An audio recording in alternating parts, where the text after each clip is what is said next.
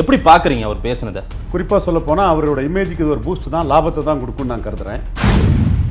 ஆனால் நீங்கள் வருவேன்னு சொல்லிக்கிட்டு வரலன்னு சொல்லி அவரை எந்த அளவுக்கு தமிழக ஊடகங்கள் வந்து டீஸ் பண்ணுறாங்க. ரஜினி வந்து கட்சி ஆரம்பிக்கிறதுக்குள்ள அந்த காலகட்டத்தை கொஞ்சம் தள்ளி போடுறாருன்னு தான் நான் கருதுறேன். இன்னும் தள்ளி போடுவார். எழுச்சியும் புரட்சியும் இவர் வந்ததுக்கு அப்புறம் தான் சார் செய்ய முடியும். எல்லாத்தையும் மக்கள் செஞ்சதுக்கு அப்புறம், அவருடைய ரசிகர்கள் செஞ்சதுக்கு அப்புறம் இவர் அதுக்கப்புறம் தான் வருவாரோ ஒருவேளை? திமுக கீழ்மட்டம் டு டாப் 2 லெவல் நிர்வாகிகள்லாம் வந்து நாட்டை சூறையாடுறதுக்கு பயங்கரமா அதிகாரத்தில் இல்லாதவங்க கொள்ளடிக்கிறாங்கன்னு ரஜினி சொல்றாரு. 10 வருஷமா அதிகாரத்தில் இல்லாதவங்க ராட்டன் சிஸ்டத்தை அவர் மாத்துவாருங்கிறத பிரச்சாரம் பண்ணுங்கன்னு சொல்றாரு. இப்ப வரேன்னு சொல்லியிருக்காரா, வரலன்னு சொல்றாரா சார்? என்ன சொல்றாரு எங்களுக்கு அது புரியல சார். அவர் சொல்றதே புரியல. இன்னைக்கு அவருடைய ரசிகர்களை ஏமாற்றத்தில் அடைய வச்ச மாதிரி தான் தெரியுது. இல்லையே, இதை நீங்க வந்து அவர் மேல அபாண்டமான குற்றச்சாட்டை வந்து சொல்லிட்டு இருக்கீங்களா? தியாகத்தை மதிச்சு சீனியாரிட்டியை மதிச்சு இவங்களுக்கு இடம் கொடுப்பாருன்னு தான் நான் கருதுறேன். உழைச்சவங்க தன்னுடைய கட்சியில தியாகம் பண்ணவங்க அப்படி கூட சொல்லல, மாற்று கட்சியில இருந்து வரவங்களுக்கு கொடுப்பேன்னு தான் சொல்றாரு. அரசியல் களத்துல வெற்றி தான் முக்கியம். தேர்தல் நேரத்தில் மட்டும் உழைக்கிறவங்க அந்த பதிவோட உழைக்கணும், தேர்தலுக்கு பிறகு கழிச்சிருவோம்னா அது என்ன லாஜிக்? அரசியலுக்கு அது சரியா? ஏற்கனவே அரசியல் இதுதான் நடந்துட்டு இருக்கு. இதை ஏற்றுக்கொள்ளக்கூடிய மக்கள் ஏற்கனவே அரசியல் அப்படியே நடந்துட்டு இருக்கு. ஒட்டுமொத்தத்தில் ரஜினி வர்சஸ் ஸ்டாலின் ஒரு களம் அமையும்னு நான் கருதுறேன். காலம் தான் பதில் சொல்லணும். Seeing is believing. மோடி எந்த அளவுக்கு உயர்ந்து போய் நிற்கிறாருங்கும் போது கூட அவர் பூணூல் அணிந்த இந்த உயர்ந்தவர்னா மற்றவங்க எல்லாம் தாழ்ந்த இந்த ஆர்எஸ்எஸ் பண்ணுதுன்னு அவர்களே அம்பேத்கரை ஏற்றுக்கொண்டு மாலை அணியக்கூடிய ஒரு சூழல் நாளைக்கு வரும். ஆதன் தமிழ் நேயர்களுக்கு வணக்கம். ரவீந்திரன் துரைசாமி பார்வையில் மீண்டும் உங்களை சந்திப்பதில் மிக்க மகிழ்ச்சி. இன்றைக்கு திரு ரவீந்திரன் துரைசாமி அவர்களிடம் கேட்டு பெறவிருப்பது, திரு ரஜினிகாந்த் அவர்கள் இன்றைக்கு தன்னுடைய அரசியல் பிரவேசத்தை அறிவிப்பார் என்று பலராலும் எதிர்பார்க்கப்பட்டது. அவருடைய பாபா படத்தில் ஒரு காலண்டர் காட்சியெல்லாம் இருக்கு, அதையெல்லாம் போட்டு ரசிகர்கள் 12/3 இன்னைக்கு ஏதோ முக்கிய அறிவிப்பெல்லாம் வெளியிடுவார்கள் அப்படின்னு எதிர்பார்த்தாங்க. மொத்த கேமராக்களும் ரஜினி மீது திருப்பப்பட்டது. ஆனால் ரஜினிகாந்த் இன்றைக்கும் அவருடைய ரசிகர்களையும் அவர் அரசியலுக்கு வருவார் என்று எதிர்பார்க்கப்பட்ட பலரையும் ஏமாற்றியுள்ளாரா அப்படின்ற ஒரு கேள்வியை திரு ரஜினிகாந்த் அவர்கள் கொடுத்திருக்கிறார். இது குறித்து முழுமையான விவரங்களை திரு ரவீந்திரன் துரைசாமி அவர்களிடம் கேட்டு பெறுவோம். வணக்கம் திரு ரவீந்திரன் துரைசாமி சார். வணக்கம் மதேஷ். திரு ரஜினிகாந்த் அவர்கள் லீலா பேலஸ் ஹோட்டல்ல ஒரு மிகப்பெரிய ஒரு பத்திரிகையாளர் சந்திப்புன்னு சொன்னாரு. அவர் மட்டுமே பேசிட்டு எந்த கேள்விக்கு நான் பதில் சொல்ல மாட்டேன்னு கிளம்புறாரு. எப்படி பாக்குறீங்க அவர் பேசினதை? நிச்சயமா இதை அவருக்கு எவ்விதத்தில் நஷ்டத்தை கொடுக்காது. குறிப்பாக சொல்ல போனால் அவரோட இமேஜுக்கு இது ஒரு பூஸ்ட் தான், லாபத்தை தான் கொடுக்குன்னு நான் கருதுறேன். அவர் சில விஷயங்களை தெளிவுபடுத்தியிருக்கிறாரு. நான் அரசியலுக்கு வருவேன்னு எப்பவுமே சொல்லலை. தினகரன் ஆர்கே நகரில் ரிட்டைலையும் உதயசூரனையும் தோக்கடிச்சு ஒரு 4 நாள் கழிச்சு தான் அந்த 2017 தான் அரசியலுக்கு வருவாங்கிறத அவர் டிக்ளேர் பண்ணார். ஆனால் நீங்கள் வருவேன்னு சொல்லிக்கிட்டு வரலன்னு சொல்லி அவர் எந்த அளவுக்கு தமிழக ஊடகங்கள் நியாயமற்ற முறையில் டீஸ் பண்ணுறாங்க. அப்போ அதை நீங்கள் அவங்க மனச்சாட்சிப்படி புரிஞ்சுடுங்கன்னு தெளிவாக அதில் சொல்லிட்டார் அவர். சரி, அவர் அரசியல் வரும்னு சொன்னது 2017 தான். 2017. அதற்கு முன்பு அவருடைய படங்களில் எல்லாம் பாடல்கள் சொல்லிச்சு, நிறைய பாடல்கள் வரிகள் சொல்லிச்சு, காலத்தின் கட்டாயம் அப்படின்னு எல்லாம் சொல்லிச்சு. என்னென்ன வரிகள் வந்தது அன்றைக்கெல்லாம் திரு ரஜினிகாந்தை பற்றி இந்த விவாதங்கள் வரும்போது அன்றைக்கெல்லாம் ஒரு நாளும் திரு ரஜினிகாந்த் இதை மறுக்கவில்லை. இதே படத்தில் தான் ஒரு படத்தில் வசனகர்த்தா சொன்னதை எழுதுனன்னு ஏதோ அந்த மம்முட்டி நடித்த படம் அங்கே தமிழ்நாட்டில் ஒன்று வந்துடல, குசேலனா மம்முட்டி படம் ரீமேக் பண்ணது. அந்த படத்தில் கூட ஒரு வசனம் வரும். நீங்கள் அதை வச்சு ஆர்கியூ பண்ணுறது முறையாக இருக்காது. அவர் ஸ்டேட்மெண்ட்டாக சொன்னது 2017 தான். 2017 ராகவேந்திரா மண்டபத்தில் சொன்னார். அன்னைக்கு என்னோட ஒப்பீனியன் என்னங்கிற நீங்கள் பாருங்கள். ரஜினிகாந்த் சட்டமன்ற தேர்தலுக்கு 6 மாதங்களுக்கு முன்பு தான் வருவார், என்டிஆர் ஆந்திராவில் வந்தது மாதிரி தான் வருவார் என்று சொல்லிக்கிட்டு ரஜினி சென்ட்ரிக் எலெக்ஷனில் தான் ரஜினி வருவாருங்கிற கருத்தையும் சொல்லிக்கிட்டு, அப்போ அதில் பாண்டே இருந்தார்.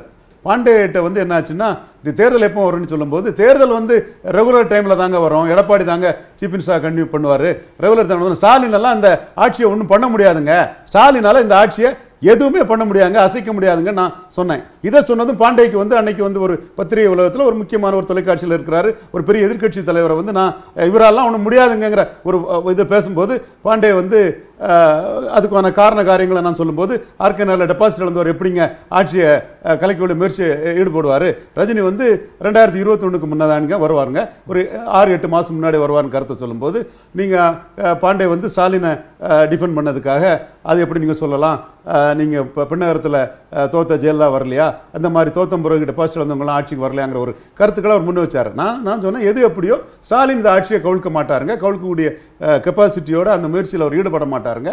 அந்த வகையில் வந்து அந்த ரெகுலர் பீரியடில் தாங்க இந்த ஆட்சி முடியும். அப்படி முடியதுக்கு ஒரு 8 மாசம் முன்னாடி வருவாருங்கிற கருத்தை நான் சொன்னேன். இன்னைக்கும் நான் அந்த கருத்துல வந்து தெளிவா இருக்கு. அது ஏறக்குறைய வெற்றி பெற்று விட்டது. இன்னைக்கும் என்னோட நீங்க சொன்னது நடந்துருச்சு. நன்றி. நீங்க ரஜினிக்கு வந்துருங்க சார். நன்றி. ரஜினிக்குன்னா ரஜினியை தொடர்பா தானே இந்த கருத்தை நான் சொன்னேன். ரஜினியில தான் நான் இருக்கிறேன். ரஜினி தொடர்பா ரஜினி வந்து என்டிஆர் மாதிரி தேர்தலுக்கு 8 மாசம் முன்னாடி வருவார், ரஜினி சென்ட்ரிக் எலெக்ஷன்ல வருவாருங்கிற கருத்துல தான் நான் இருக்கிறேன். இப்பவும் என்னோட கருத்து வந்து அதே பாதையில தான் போயிட்டு இருக்கு. இன்னைக்கும் வந்து ரஜினி வந்து கட்சி ஆரம்பிக்கிறதுக்குள்ள அந்த காலகட்டத்தை கொஞ்சம் தள்ளி போடுறாருன்னு தான் நான் கருதுறேன். இன்னும் தள்ளி போடுவாரு, இன்னமும் தள்ளி போட்டுனே தான் இருப்பாரு. இல்ல என் கருத்தே அதை தானே மதேஷ் நான் சொன்னேன். 6 மாதம் 8 மாதத்துக்குள்ள கட்சி ஆரம்பிப்பாரு நீங்க. தேர்தல் இப்ப இன்னும் ஒரு 48-50 வாரங்கள் தான் இருக்கு. இல்லையா, 11 மாதம் தெளிவா இருக்குது. சரி. அப்போ ஸோ வந்து கட்சி ஆரம்பித்த பிறகு இன்னொரு இஷ்யூ வரக்கூடாது. இதைத்தான் நான் தெளிவாகவே சொல்லிட்டு இருக்கிறேன். தினகரன் சென்ட்ரிக் எலெக்ஷனில் வந்து 50% ஓட்டு எடுத்து ஜெயித்தவர். மோடியா ராகுலானி வந்த எலெக்ஷனில் 5.5% எடுத்துட்டு 5.5% தான் போனார். அது ஒரு வைப்ரண்ட் ஓட்டு, பவர்ஃபுல் ஓட்டு, அது வேற விஷயம். ஆனால் 2 அணின்னு சொல்லும்போது அவருக்கு இஷ்யூ இல்லைங்கும் போது அவர் அதில் தினகரன் வந்து 50% எடுத்தவர் 5.5%க்கு போயிட்டார். எம்ஜிஆர் திண்டுக்கல்ல வந்து 55% ஓட்டு எடுத்து எம்ஜிஆர் சென்ட்ரிக் எலெக்ஷனில் எம்ஜிஆர் வெற்றி பெற்றார். அதே எம்ஜிஆர் வந்து 1977 சட்டமன்ற தேர்தல் வரும்போது மும்மனை போட்டினா எம்ஜிஆர் எடுத்த ஓட்டில் அவர் எதிர்க்கட்சி தலைவராக தான் ஆயிருக்க முடியுமே தவிர ஆட்சியை பிடிச்சிருக்க முடியாது. இதை நான் சொல்ல போது நிறைய பேருக்கு தீயில மிதிச்ச மாதிரி அவ்வான்னு கதறாங்க. பட் நான் சொல்றது புள்ளி வரத்தோட கூடிய உண்மை. யாரும் எடுத்து பாருங்க. எம்ஜிஆர் 1977 4 முனை போட்டியில எவ்வளவு ஓட்டு எடுத்தாருன்னு பாருங்க. அந்த ஓட்டுல வந்து மும்முனை போட்டினா ஆட்சியை பிடிக்க முடியுமான்னு உங்க மனசாட்சிக்கு அதை நான் விட்டுறேன். ஆக ரஜினி வந்து ரஜினி சென்ட்ரிக் எலெக்ஷனா யுவாக்தி எலெக்ஷன்ல தான் வருவாருங்கிறத நான் தொடர்ந்து இப்பவும் வருவாரு. நிச்சயமா நான் எழுச்சி வரட்டும் வரன்றாரு, புரட்சி செய்யுங்க வரன்றாரு. எழுச்சியும் புரட்சியும் இவர் வந்ததுக்கு அப்புறம் தான் சார் செய்ய முடியும். எல்லாத்தையும் மக்கள் செஞ்சதுக்கு அப்புறம், அவருடைய ரசிகர்கள் செஞ்சதுக்கு அப்புறம் இவர் அதுக்கப்புறம் தான் வருவாரோ? ஒருவேளை அவர் இப்ப என்ன சொல்றாருன்னா, நான் பதவி ஆசை இல்லாதவன், இங்க வந்து திமுக வந்து 10 வருஷமா காஞ்சி கிடக்குறாங்க, கொள்ளை அடிக்கிறது நாட்டை காஞ்ச மாடு கம்பங்கொல்லையில பாயுங்கிற மாதிரி வந்து திமுக நிர்வாகிகள்லாம் வந்து ஸ்டாலினை கூட சொல்லல, திமுக கீழ்மட்டம் டு டாப் டு லெவல் நிர்வாகிகள்லாம் வந்து நாட்டை சூறையாடுறதுக்கு பயங்கரமா அதிகாரத்தில் இல்லாதவங்க கொள்ளடிக்கிறாங்கன்னு ரஜினி சொல்றாரு. 10 வருஷமா அதிகாரத்தில் இல்லாதவங்க ரெடி ஆகுறாங்கன்னு சொல்றாரு. கொள்ளையடிக்க ரெடி ஆகுறாங்கன்ற அர்த்தம் அதுதான். சரி, அப்போ நான் என் கட்சியில வந்து இந்த மாதிரி கட்சி நிர்வாகிகள்லாம் வச்சு இது பண்ண மாட்டேன். கட்சி நிர்வாகிகளுக்கு வந்து கான்ட்ராக்ட் அது இதெல்லாம் பண்றக்கூடிய வேலைகள் இங்க இருக்காது. கட்சி நிர்வாகிகள் கான்ட்ராக்ட் கொடுத்தா கான்ட்ராக்ட் கொடுக்குற பணத்துல 40% கமிஷனா போயிடும். அப்படி இல்லாம ஒழுங்கா வேலை நடக்கக்கூடிய அளவுல தான் என்னோட அரசியல் மாற்றம்ங்கிறது இருக்குங்கிற மாதிரி அதை சொல்றாரு. அதுல திமுக தான் அதுல அவரு டார்கெட் பண்றாரு. சரி, எனக்கே வந்து சில விஷயங்கள் வந்து ரஜினி இதுல வந்து ஜாம்பவான்கள் பெரிய அமைப்பு பல வச்சிருக்காங்கலாம் இந்த திமுக அண்ணா திமுக வந்து கொஞ்சம் எக்ஸாஜரேட் பண்ணி ரஜினி சொன்னதுல வந்து எனக்கு உடன்பாடு கிடையாது. அது வந்து நான் பல விதத்துல நான் தமிழக அரசியல் நம்ம பார்த்துருக்கோம். என்றாலும் கூட ரஜினி அந்த கருத்தை தன்னோட டாஸ்க் வந்து பெருசுங்கிறதுக்காக, தன் தொண்டர்களுக்கு வந்து ஒரு வேலை கொடுக்கறதுக்காக அதை கொஞ்சம் மிகைப்படுத்தி சொல்றதா தான் நானே பார்க்கிறேன். ஸோ ரஜினி வந்து இப்போ என்ன சொல்றாருன்னா, என்னோட மெசேஜை மக்களுக்கு கொண்டு போங்கன்னு தன்னோட மக்கள் மன்றத்து ஆட்களுக்கு சொல்றாரு. என்ன மெசேஜை கொண்டு போய் கொடுப்பாங்க சார் அவங்க ரசிகர்கள் போயிட்டு? இப்போ என்ன கொடுக்க முடியும், என்ன பேசிட்டாரு ரஜினி? நான் அரசியல் பதவி ஆசை இல்லாதவன், நான் இந்த நேர்கால சேருக்கு மேலானவன். ரஜினி நான் வந்து இந்த நாட்டுக்கு நல்லது பண்ண நினைக்கிறேன். என்னோட இந்த விருப்பத்தை ஏற்று நீங்கள்லாம் ஆதரவு கொடுத்தீங்கன்னா நிச்சயமா தமிழக மக்களுக்கு என்னால் நல்லது செய்ய முடியும். ஒரு ஊழலற்ற ஒரு நேர்மையான ஒரு நல்ல ஆட்சி கொடுக்க என்னால் முடியும். அது நான் தான் இருந்து கொடுக்கணும்னு தேவையில்லை. உள்ள துடிப்பான இளைஞர், திறமையான ஒரு இளைஞரை வச்சு என்னால் கொடுக்க முடியும்னு அது ரஜினி அதில் தன்னோட கருத்தை சொல்றாரு. அதுல ஐஏஎஸ் ஐபிஎஸ் எல்லாம் சொல்றாருல, அவங்க வந்து ஒரு ஆலோசனை லெவலுக்கு தான் சரிப்பட்டு வருமே தவிர அவங்க பொது வாழ்க்கையில ஒரு எந்தவித எண்ணமோ ஒரு நோக்கமோ இல்லாதவங்களை வந்து பெரிய அளவில் வைக்கிறது வந்து சரியான பார்வையா இருக்காதுங்கிற சில எண்ணங்கள் எனக்கு உண்டுங்கிறதை நான் உங்கள்கிட்ட பதிவு பண்றேன். அவர் வந்து நிர்வாகத்தில் இருந்த ஐஏஎஸ் ஐபிஎஸ் அதிகாரிகளோட ஒரு பங்களிப்பை எதிர்பார்க்கிறார். சரி, இல்ல நிறைய ஐஏஎஸ் அதிகாரிகள் கிட்ட பேசினேன், அரசியல் விமர்சகர்கள் பேசினேன், மூத்த பத்திரிகையாளர்கிட்ட எல்லாம் பேசினேன். நீங்க முதல்வராக இருந்தாதான் சரியா வரும்னு அவங்க எல்லாரும் சொன்னாங்க. பட் அதை வந்து நான் என்னால் ஏற்றுக்க முடியல, பட் நான் அதை சொல்றேன் அப்படின்றாரு. இவராலேயே ஏற்றுக்க முடியல. அவரை சுற்றி இருக்கிறவங்களே நீங்க தான் முதல்வராக இருக்கணும்னு சொல்றாங்க. ஆனா இவர் இல்லைன்னு இப்ப சொல்றாரு. இதை போய் அவருடைய தொண்டர்கள், அவருடைய ரசிகர்கள் வீடு வீடா சொல்றாரு. இதை அந்த ரசிகர்கள் ஏற்றுப்பாங்களா?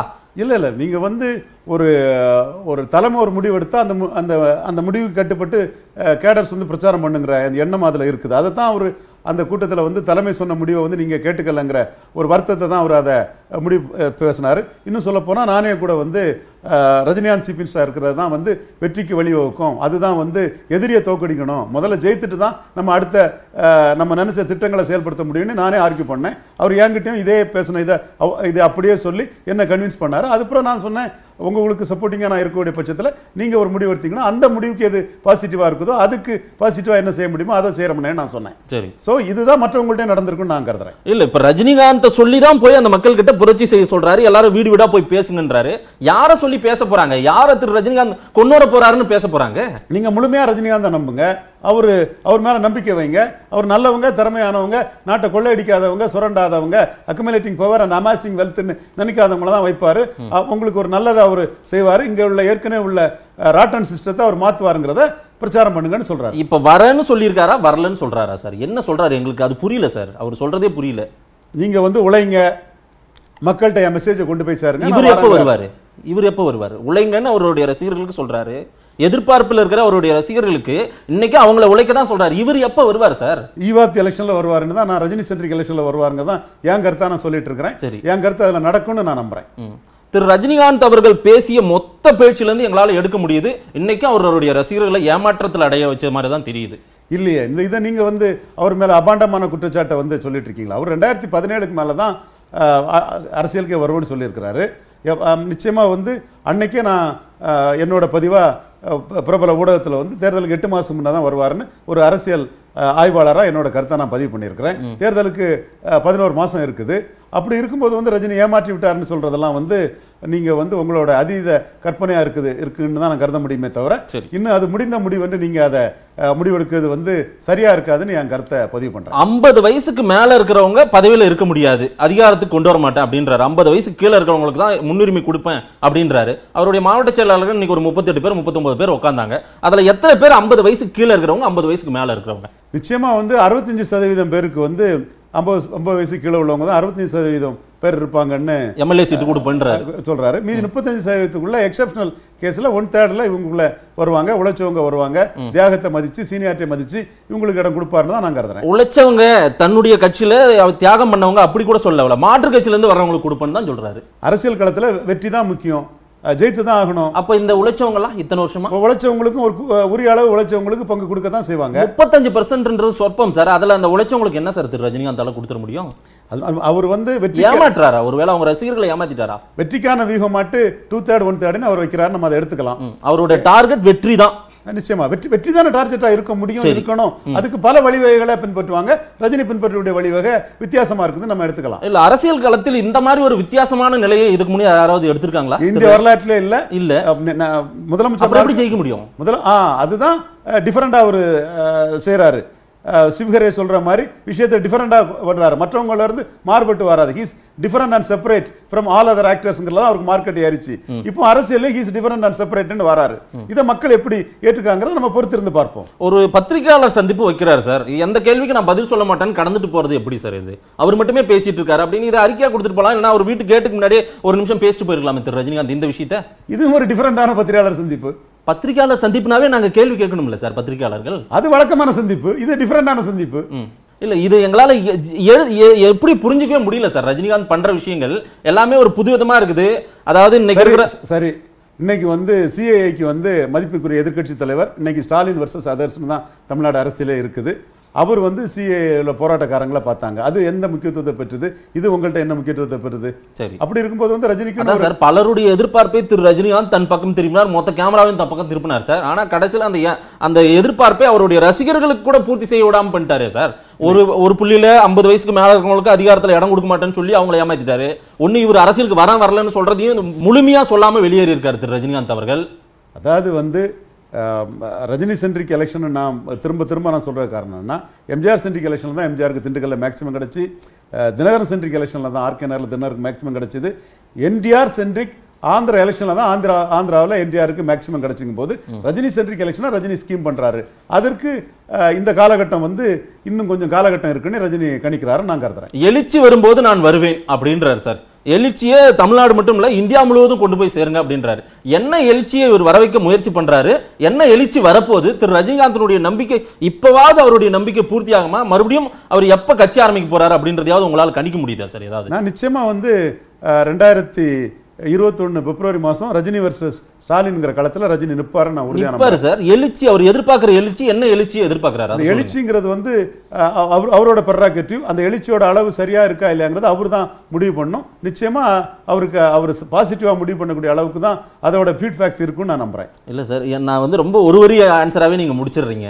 அவருடைய எழுச்சி என்ன எதிர்பார்க்கிறாரு, யார் அவர் பின்னாடி வரணும்னு எதிர்பார்க்கிறாரு சார்? அது மக்கள் மத்தியில இது ஒரு நல்ல திட்டம் தான். ரஜினி வந்து பதவி ஆசை இல்லை, நாடு நல்லா இருக்கணும், பொது வாழ்க்கையில உள்ளவங்களை வந்து கொள்ளையடிக்கிறதே பொது வாழ்க்கையின் நோக்கமா இருக்கக்கூடாது, பொது வாழ்க்கையின் நோக்கம் வந்து நாட்டின் நலன் கருதி இருக்கணும், அது ஏதாவது ஒரு கொள்கையின் அடிப்படையில் சீரிய தன்மையோட இருக்கணுங்கிற எண்ணத்தை ரஜினி மக்கள் மத்தியில் விதைக்கிறாரு. மக்கள் அந்த பெருவாரியான மக்கள் அதை ஏற்றுக்கிட்டு வரும்போது வந்து ரஜினியோட அந்த எண்ணத்துக்கு வெற்றி கிடைக்கும். இல்லை, அவரோட எண்ணம் வெற்றி பெறட்டும். ஏன் அவர் வீதிக்கு வர மாட்டாரா? போய் அவர் வீடு வீடா பேச மாட்டாரா? நிச்சயமா அவர் வந்து திறமையானவங்க தகுதியானவங்களை நானே வீடு போய் தேடுறேன்னு சொல்றாரு. இல்ல, திறமையானவங்க தகுதியானவங்கள வீடு போய் தேடுறேன்னு அப்படி சொல்ல சார். நீங்க போங்க, நீங்க போய் சேருங்க, நான் சொன்ன விஷயத்தெல்லாம் கொண்டு போய் சேருங்கன்ட்டு அவருடைய ரசிகர்களுக்கு தான் சொல்றாரு. மறுபடியும் ரசிகர்கள் அது சொல்றாரு. தகுதியானவங்கள திறமையானவங்களை நானே போய் தேடி கண்டுபிடிச்சு அவங்கள வரவேற்கணும். நீங்க பாருங்க, எம்ஜிஆர் கூட 1977 வந்து தேர்தல் பிரச்சாரம் பண்ணும்போது வந்து இன்டர்போல் வைஸ் பிரசிடெண்டாக இருந்தார்னு நினைக்கிறேன். பிரசிடெண்டாக இன்டர்போல் ஒரு பெரிய பொசிஷனில் இருந்தவர். எஃப் அருளுங்கிற ஒரு தலைமை காவல் அதிகாரி, தமிழ்நாட்டு சாத்தாங்குளம் பக்கத்தில் முதல்வர்னு நினைக்கிறேன். அவர் ஊரில் வந்து தேர்தல் பிரச்சாரம் டைம்லேயே வந்து எம்ஜிஆர் வந்து அவரை போய் பார்த்து, நீங்கள் அதிமுகவுக்கு வரணும், நீங்கள் வந்து உங்களை நான் வந்து காவல்துறை மந்திரியாட்டே நான் உங்களை நியமிக்கிறேன், சட்டம் ஒழுங்கு நல்லா இருக்கணும், நீங்கள் இது பண்ணணும்னு அழைச்சார். நேரில் போய் அழைச்சார். எஃப் அருளை சந்தித்தார் எம்ஜிஆர். போலீஸ் மந்திரி ஆகிறாரா அருளுங்கிற மாதிரிலாம் பெரிய செய்திகள்லாம் வந்தது. அவர் வந்து இல்லை, நீங்கள் நல்ல மனிதர், நல்ல ஆட்சி நீங்கள் அமைங்க, நான் அரசியலில் வர விரும்பலைன்னு எஃப் அருள் சொன்னதும் வந்து 1977ஆம் ஆண்டு தேர்தல் காலத்தில் பழைய நெல்லை மாவட்டத்தில் எம்ஜிஆர் பிரச்சாரம் பண்ணும்போது பத்திரிகையில் தெளிவாக வந்து அப்போயே வந்து எம்ஜிஆர் வந்து தன்னோட ஆட்சிக்கு வந்து திறமையானவங்கெல்லாம் வரணும்னு அழைச்சாரு. சட்டமைச்சராக நாராயணசாமி முதலியார்னு ஒருத்தரை அவரே போய் அழைச்சி போட்டார். நாராயணசாமி முதலியார் எம்ஜிஆர் தோத்ததும் எம்ஜிஆர் விட்டுட்டு போயிட்டாரு. அருள் வந்து அழைச்சி வந்து நான் அரசியலுக்கு வரலன்னு சொன்னாப்ல. அப்போ நாராயணசாமி முதலியாரும் திறமையான ஆள் தான், அருளும் திறமையான ஆள் தான். இந்த மாதிரி திறமையானவங்க வந்து இருக்கணுங்கிற மாதிரி எம்ஜிஆருக்கு இருந்த எண்ணம் இன்னைக்கு ரஜினிகாந்துக்கும் இருக்குதுன்னு தான் நம்ம இதை எடுத்துக்கணும். ஒரு 3 திட்டங்களை சொல்றாரு. அவருடைய ரசிகர்களை வீடுதோறும் போய் கொண்டு சேருங்க நான் பேசினதுன்றாரு. இவர் எப்ப வருவேன்னு சொன்னது ஏதாவது ஒரு புள்ளியில சொல்லியிருக்காரு எந்த இடத்துலயாவது இந்த கூட்டத்தில்? நிச்சயமா வந்து ஏற்கனவே வருவாங்கிறத உறுதிப்படுத்திட்டாரு. வெற்றிடம் இருக்குங்கிறத ஏற்கனவே சொன்னார். இப்பவும் வெற்றிடம் இருக்குதுன்னு சொல்றாரு. வெற்றிடத்தை நாம நிரப்பணுங்கிறத சொல்றாரு. அது வந்து வருவாங்கிறத உறுதிப்படுத்தினாதான் நம்ம எடுத்துக்க முடியும். இல்ல, அவர் டேபிள் தட்டின வேகத்துக்கு ஏதாவது ஒரு விஷயம் இன்னைக்கு இந்த நாள்ல வரப்போறேன் அப்படின்ற ஒரு அறிவிப்பே இதுல கிடையாது. அப்படியே அந்த ஏமாற்றத்தோடய மீண்டும் ஒரு அந்த கடந்த 15-20 வருடங்களா வந்து நான் சொன்னதை நீங்க தான் தப்பா புரிஞ்சுக்கிட்டீங்க, நீங்க வந்து நான் அப்படி சொல்லவே கிடையாது, 2017க்கு பிறகுதான் நான் சொன்னது அது உண்மை அப்படின்றவர் இன்னைக்கு அதே 2017க்கு பிறகுன்றதுனால இன்னும் கால நீட்டிப்பு கொண்டு போயிருக்காரு ரஜினிகாந்த். இது ஒரு ஸ்ட்ராட்டஜி. இந்த ஸ்ட்ராட்டஜில தான் இவர் போவாருங்கிற கருத்தை நான் பலமுறை வற்புறுத்தி இருக்கிறேன். அது நான் என்னோட அந்த எண்ண ஓட்டமும் ரஜினியோட நடவடிக்கையும் வந்து கோயின்சைடாக தான் நான் பார்க்குறேன். அதனால என்னை பொறுத்தளவில் இதில் நான் வந்து எந்த விமர்சனம் வைக்க விரும்பல. அவர் சரியான பாதையில தான் போறதா நான் கருதுறேன். அவருடைய ரசிகர்கள் எல்லாம் அதிகபட்சம் அதான் மீண்டும் அதே கேள்வி தான், 50 வயசுக்கு மேல இருக்க போறாங்க, அவங்களுக்கு எல்லாம் என்ன கொடுக்க போறாரு ரஜினிகாந்த்? என்ன நடக்க போகுது? இல்ல அது நீங்க பொறுத்திருந்தா பார்க்கணும். நிச்சயமா வந்து அவங்க ரசிகர்கள்ல நாட்டு நல்ல அக்கறை உள்ளவங்கள அவர் என்டர்டெயின் பண்ணுவார்னு தான் நான் கருதுறேன். ஒன்லி சேவை பண்றவங்க மட்டும் அப்ப ரஜினிகாந்த் கூட வரணும்ன்றாரு. ஆமா, நிச்சயமா வந்து பதவியை பிரதானமா வைக்காம பொது சேவையை பிரதானமா வைக்கக்கூடியவங்க தான் வரணுங்கிற மாதிரி அவர் சொல்றாரு. கிட்டத்தட்ட அதிகப்படியான 50,000 பதவிகளுக்கு மேல இருக்குது, அதையெல்லாம் ஒழிக்கணும், தேர்தல் நேரத்துல மட்டும் அந்த பதவிகள் இருக்கணும்ன்றாரு, தேர்தலுக்கு பிறகு எல்லாத்தையும் கழிச்சிருவேன்றாரு. தேர்தல் நேரத்துல மட்டும் உழைக்கிறவங்க அந்த பதவியோட உழைக்கணும், தேர்தலுக்கு பிறகு கழிச்சிருவோம்னா அது என்ன லாஜிக்? அரசியலுக்கு அது சரியா? ஏற்கனவே அரசியல் இதுதான் நடந்துட்டு இருக்கு. இதை ஏற்றுக்கொள்ளக்கூடிய மக்கள் ஏற்கனவே அரசியல் அப்படியே நடந்துட்டு இருக்கு. நிச்சயமா அப்படிதான் நடந்துட்டு இருக்கு. வேலை செஞ்சுட்டு அமைதியா வீட்டுக்கு போயிடுறாங்க மத்தவங்க. இல்ல, ஏற்கனவே வந்து 50,000 பேர் வந்து அவங்க அரசியல் ரீதியான அனுகூலங்களும் அமாங் ஈக்குவல் மோர் ஈக்குவல்னு மக்களோட தங்கள் பெரியவங்களாட்டும், போலீஸ் ஸ்டேஷனில் அதிகாரம் செலுத்தக்கூடியவர்களாட்டும், மாநகராட்சியில் அதிகாரம் செலுத்தக்கூடியவர்களாட்டும், மாறுதல்கள், வேலை வாய்ப்புகள் இதில் அதிகாரம் செலுத்தக்கூடியவங்களாட்டும் தொடர்ந்து இருக்கிறத நம்ம வந்து டெண்டர், கான்ட்ராக்ட் இதுகள் எல்லாம் அதிகாரம் செலுத்தக்கூடியவங்களாட்டும் இருக்கிறாரு. அப்படி இருக்கக்கூடாதுங்கிற ஒரு கருத்தை முன்வைக்கிறாரு. அதற்கு மக்கள் மத்தியில் ஆதரவு அதிகம் இருக்காங்கிறத அவர் வெள்ளோட்டம் விட்டு பார்க்குறாரு. எதற்காக இந்த கால தாமதம் சார்? ரஜினி திரும்ப நான் அதுதானே சொல்கிறேன், ரஜினி சென்ட்ரிக் எலெக்ஷன் அந்த எலெக்ஷன் இருக்குங்கிறக்க தான் காலம் தாமதிப்பாருன்னு சொன்னேன், இப்போ தாமதிக்கிறாருன்னு சொல்கிறேன். அவருடைய தாமதம் சரிதான்றீங்க? நிச்சயமா என்னோட வியூகப்படி நான் சொன்னபடி சரிதான்னு நான் உறுதியாக சொல்கிறேன். இந்த தாமதத்தை மக்கள் ஏற்றுப்பாங்களா? அது சீயிங் இஸ் பிலீவிங்கிற வார்த்தையை நான் சொல்லிட்டு இருக்கிறேன். ரஜினியை பொறுத்தவரையில எல்லா சீயிங் இஸ் பிலீவிங் நீங்க சொல்றது, அவரை பொறுத்தவரையில காலம் தான் எல்லாத்தையும் தீர்மானிக்கும்னு அவர் சொல்றது. ஆனா இன்னைக்கு பயன்படுத்தாம போயிருக்காரு அந்த வார்த்தையை. அது மட்டும் நிச்சயமா சீயிங் இஸ் பிலீவிங்கிறது வந்து ஒரு முக்கியமான வார்த்தை தான். தொடர்ந்து நான் அந்த வார்த்தையை பயன்படுத்திட்டு தான் இருக்கிறேன். என்னோட அனுமானம் வந்து பாஜக போன்ற கட்சிகளோட அவர் கூட்டணி வைக்க மாட்டார் நான் உறுதியா நம்புறேன். திமுகவும் அண்ணா திமுகவும் காங்கிரஸ் பாஜகவோட கூட்டணி சேர்ந்தனால தான் அந்த எந்த 7 பேர்னு கேட்டார் இல்லையா, அந்த 7 பேர் விடுதலைக்கு வந்து தேசிய கட்சிகளான காங்கிரஸும் பாஜகவும் தான் குறுக்கனுக்குங்கிற ஒரு கருத்தை கூட நாளைக்கு அவர் பேசுறதுக்கு வாய்ப்பு இருக்குன்னு நான் கருதுறேன். Seeing is believing. அதே மாதிரி ஒரு வைப்ரண்டான ஒரு பவர்ஃபுல் ஓட்டை வச்சிருக்கக்கூடிய தினகரன் அரசியல் அரங்கத்தில் ஒரு மதிப்பு கொடுக்கறதுக்கு ஒரு வாய்ப்பு இருக்குன்னு நான் கருதுறேன். இப்படி பல விஷயங்கள் வந்து எனக்கும் சில விஷயங்களை நான் கருதிக்கிட்டு தான் இருக்கிறேன். மொத்தத்தில் ரஜினி வர்சஸ் ஸ்டாலின் ஒரு களம் அமையும்னு நான் கருதுறேன். காலம் தான் பதில் சொல்லணும். Seeing is believing. அந்த காலம் தான் பதில் சொல்லுன்ற வார்த்தை இப்ப நீங்க சொல்ல வந்துட்டீங்க. திரு ரஜினிகாந்தை பொறுத்தவரையில ரஜினிகாந்த் பல லட்சம் பேருடைய நேரத்தை வீணாக்கி கொண்டிருக்கிறார்ன்ற ஒரு குற்றச்சாட்டு இருக்கே சார். இல்ல அதெல்லாம் ஒன்றும் நீங்க வாங்கன்னா ரஜினி ஒன்றும் யாரையும் கூப்பிடல.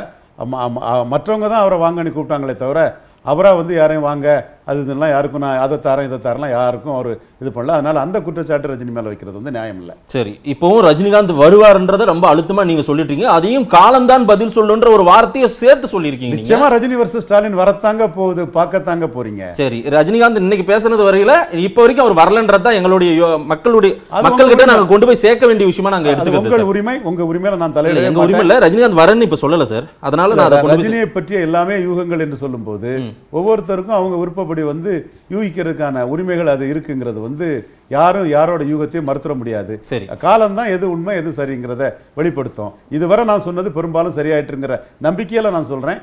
மீண்டும் நான் சொல்றது சரியாகுங்கிற ஒரு முழு நம்பிக்கையோட ரஜினி வர்சஸ் ஸ்டாலின்ங்கிற களம் 2021 பிப்ரவரி மாதம் எல்லார் மத்தியிலும் தெளிவாக தெரியும் என்று நான் உறுதியாக முடிக்கிறேன். எழுச்சி வந்த பிறகே வருவேன்னு ரஜினிகாந்த் சொல்லியிருக்காரு. அதனால இப்போ வரைக்கும் ரஜினிகாந்த் வந்ததாக நாம எடுத்துக்கொள்ள முடியுமா அப்படின்றத ரஜினிகாந்தனுடைய பேட்டியை முழுமையாக பார்த்த மக்களே புரிந்து கொள்வாங்க. நீங்க சொன்ன சில விஷயங்களையும் அவங்க ஏத்துப்பாங்க. மிக்க நன்றி திரு ரவீந்திரன் துரைசாமி.